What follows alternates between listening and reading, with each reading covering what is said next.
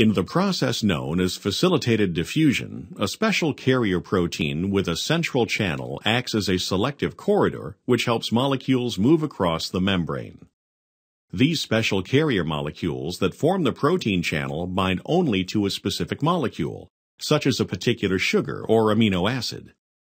Once the molecule binds to the carrier protein, this protein helps or facilitates the diffusion process by changing shape and moving the molecule down its concentration gradient through the membrane into the cell where it is released.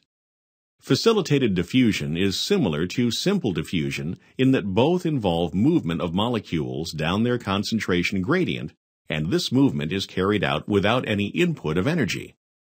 However, in facilitated diffusion, the movement of molecules will only take place if it is facilitated or helped by a special protein carrier in the membrane. Facilitated diffusion can occur in either direction depending on the concentration gradient. If there is a higher concentration of the particular molecule inside the cell, the same carrier protein would then transport the molecules out of the cell.